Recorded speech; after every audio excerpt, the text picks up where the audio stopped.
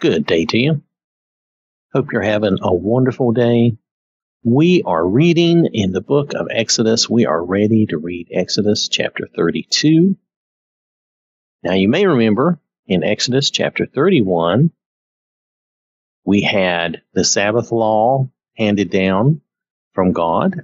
And I'm going to read you this last verse here. And when he had made an end of speaking with him on Mount Sinai, now that's when God was done speaking with Moses, he gave Moses 2 tablets of the testimony, tablets of stone, written with the finger of God. Now those are the tablets that we associate as being the 10 Commandments, those tablets. Now we're ready to read chapter 32. And I am reading from the Amplified Bible. Now when the people saw that Moses delayed coming down from the mountain, they gathered together before Aaron and said to him, "Come, make us a god who will go before us. As for this Moses, the man who brought us up from the land of Egypt, we do not know what has become of him." Now a note here on where they say, "Make us a god," it actually is gods. It's actually Elohim in the Hebrew, a plural Hebrew form used most often to refer to the true God. It can also mean gods because it is a plural. It is a plural word. It does mean gods, which is an option here. But the account of the golden calf incident implies that the people wanted a single idol, assuming that they had just one idol in mind. It may be that the Israelites were demanding an idol representing God or Elohim himself. And I believe from the way this reads that it sounds like that's what they were actually trying to do, was make a representation of God, making an idol out of him. And that also is very insulting, because our God is more than any little statue or anything like that would ever be. So Aaron replied to them, "Take off the gold rings that are in the ears of your wives, your sons, and daughters, and bring them to me." So all the people took off the gold rings that were in their ears and brought them to Aaron. And he took the gold from their hands and fashioned it with an engraving tool and made it into a molten calf. Now this calf, let's see, we have a note here on this. It says the selection of a calf god was probably inspired by the Egyptian bull god, Apis or Apis, hard to say, believed to be a living manifestation of the Egyptian god, Ptah. This is another thing that would be very insulting if that is the case. Now, it's hard for us to know for sure why they chose this particular shape. Nonetheless, Aaron made it into a molten calf, meaning they melted everything down and they formed a calf shape. And they said, "This is your God, O Israel, who brought you up from the land of Egypt." Now notice, this is why I say I believe that they thought they were making an idol of actual God. Now, perhaps I'm wrong, but that's the way this reads sometimes when I read this. Other times it sounds like they're just really mistaken and they're not giving God his credit and his due. Sometimes when I read this, I'm like, I think that they think they're making an idol of God or to God, but he's already told them, or at least I think he's already told them that he doesn't want that. Nonetheless, we're going to continue on. Now, when Aaron saw the molten calf, he built an altar before it, and Aaron made a proclamation and said, "Tomorrow shall be a feast to the Lord." Again, I believe that they thought they were making a representation of God. Why they would make it in the form of a calf, again, probably does reflect to something from Egypt. So they got up early the next day and offered burnt offerings and brought peace offerings. Then the people sat down to eat and drink and got up to play. And they have a note here in brackets, shamefully without moral restraint. So they were playing immorally. I think one translation may talk about dancing and stuff. And there may have been more to it than that, and I don't want to get into all those types of immoral details, but there may have been. Then the Lord said to Moses, "Go down at once, for your people whom you brought up from the land of Egypt have corrupted themselves. They have quickly turned aside from the way which I commanded them. They have made themselves a molten calf and have worshipped it and sacrificed to it, and said, 'This is your God, O Israel, who brought you up from the land of Egypt.'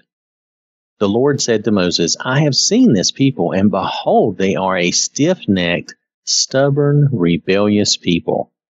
Now therefore, let me alone and do not interfere, so that my anger may burn against them, and that I may destroy them, and I will make of you, your descendants, a great nation.'"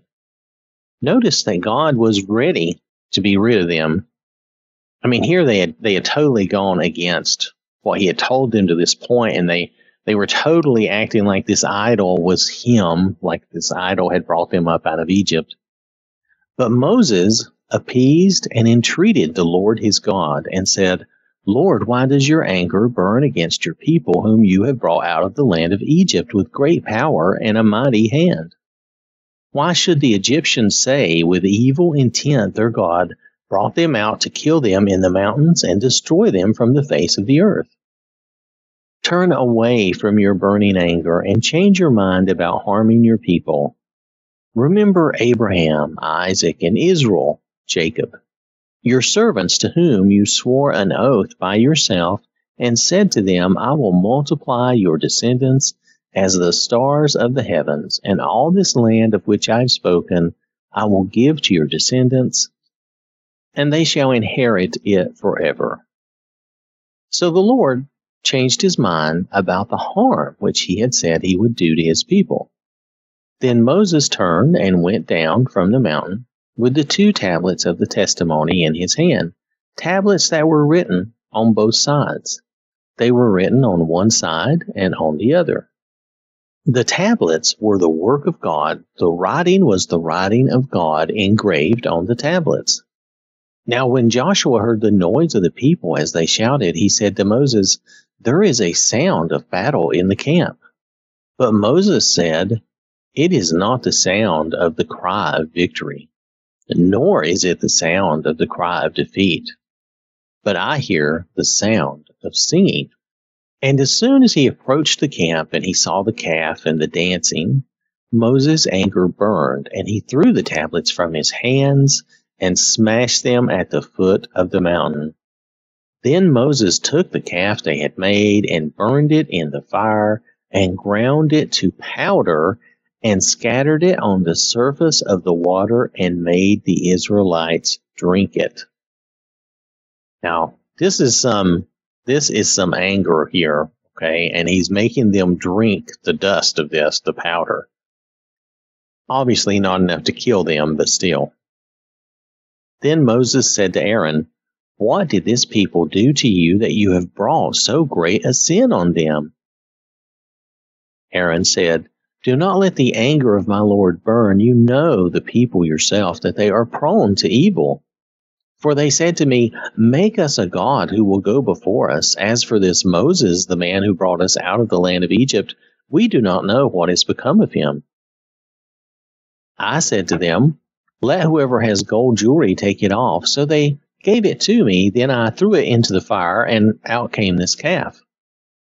Notice Aaron's willing to take a little bit of credit or blame here, but he's not willing to take all the blame. He's like, they gave me jewelry, and I threw it in the fire, and this calf just came out. Now notice before, when we read earlier, he crafted a mold for this molten calf. He did this by hand. He made this. All right. So, but he's not willing to go and take all that blame. He doesn't want that.